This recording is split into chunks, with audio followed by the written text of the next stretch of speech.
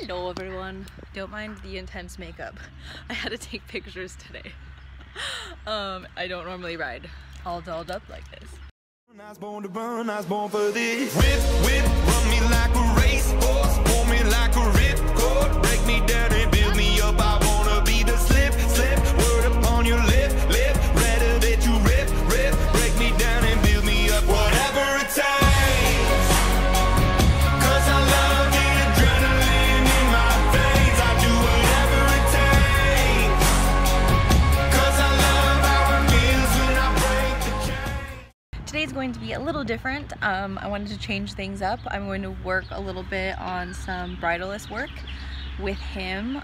So just working on riding him with just my leg aids and using a neck rope. And then we might put the bridle back on and do a few cross rails. Easy day, some fun. So we didn't end up going completely bridle-less. I didn't catch it on video, but during our warm-up he was pretty insane. He just wanted to race everything that moved, including leaves, trees, the tractor, other horses, birds. So I just left his bridle on and then worked him through it and did a nice warm-up. And when I felt like he had calmed down a bit and was listening to me, I just dropped the reins and used only the neck rope and you know, working towards going bridle-less, but he wasn't quite there yet today. It was a crazy day. I think right here was where he knocked my stirrup into the railing because I failed at having enough outside leg because yeah, you know, it happens. I'm still not perfect, guys. I'm not pretending to be. I know that I suck a lot of times. Then he started to calm down a bit more, and I asked him for the canter right here. This is his, I love his canter on his right lead. It's a lot more comfortable than his left lead.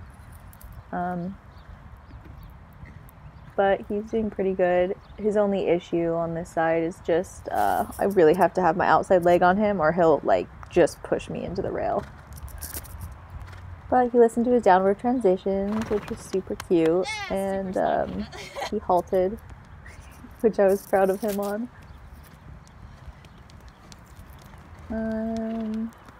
Just getting him to work down a bit with the reins, and then when I felt like he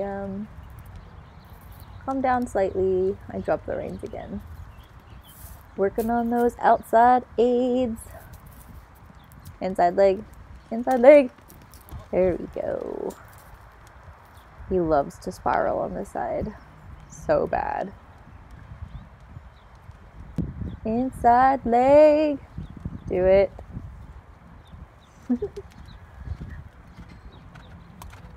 He got a little excited there. He's so cute.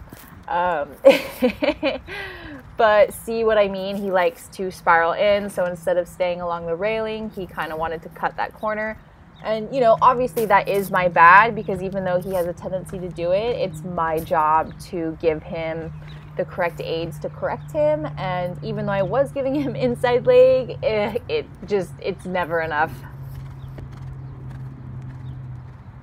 Hey everyone, so it wasn't the prettiest it wasn't the prettiest video of me riding him with just a neck rope, but it was not supposed to be. I've only ever ridden him with just a halter and a rope, and that wasn't really working. It was mostly just kind of trotting around. So that was his first time riding without using the reins and just using the neck rope. I did have to correct him a couple times because I didn't want him to have any bad habits, but I mostly wanted to do it not just to work on him being able to work bridle-less, you know, work towards that goal, but I really wanted to do it so I could see what aids I need to work on, because so much of the time as riders we like to be reliant on the bit and we like to be reliant on our rein aids, and so, you know, we want them to turn when we want them to, you know, go along the rail. When we want them to come off the rail, we use our legs, but we also have the tendency to kind of use the bit as a crutch. I know I do, especially. That's something I've been trying to work on for a long time. So I wanted to work on him with just the neck rope so I could see what leg aids I'm lacking in. So, you know, if he was coming off the rail, I know that, okay, well, I need more inside leg, which is what he was doing on his left lead. So on his left lead, you'll see he really wanted to like just cut the circle halfway across the arena. He did not want to stay along the rail. So basically, to me, that points out that, okay, well, he's not listening to my inside leg. I need more inside leg, and that's something we're really gonna have to work on. On his right lead, he definitely has a tendency to push me along the rail and knock my spur into the arena, the outside gate. So that's a cue for me to, okay, well, my outside aids are failing. I'm not doing a good enough job of holding him in with my outside leg. I need to work on my outside leg. So it was a good learning lesson for both of us. He did pretty good, considering the fact that he was quite spastic today. He did pretty good. I'm pretty proud of him. I know now what I need to work on when it comes to our dressage. I know that I need to, my arm's getting tired holding this. I know I need to work on my leg aids more, because he is definitely a horse that doesn't like to listen to leg aids. He's very desensitized and kind of numb to it. I don't necessarily want to use harsh spurs to, you know, make him more sensitive.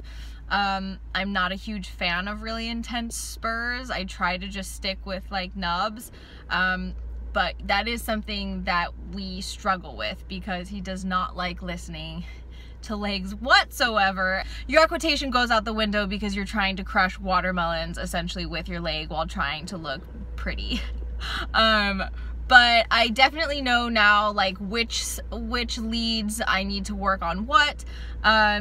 It's something I want to start doing more on the weekends. Is I've been riding him bareback more and riding with no stirrups more, and now I want to incorporate you know, working with just the neck rope, because I think it builds confidence in myself and it just helps me get better at my own equitation, so I'm not using tools as a crutch for my lack of aids and ability to ride properly.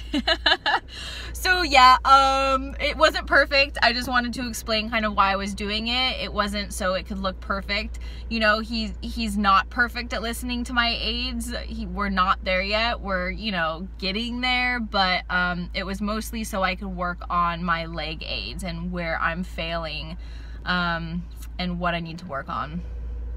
So that's it. I hope you enjoyed. Sorry for my really long rant at the end. But yeah, so I will catch you next time. Thanks for watching, and make sure you subscribe and hit that like button, you know, if you weren't super annoyed, and if, you know, you liked this video, that'd be great. If you didn't like it, you know, power to you if you want to hit that dislike button. Anyways, I'm Cambria, and thanks for watching the X Racehorse. Bye.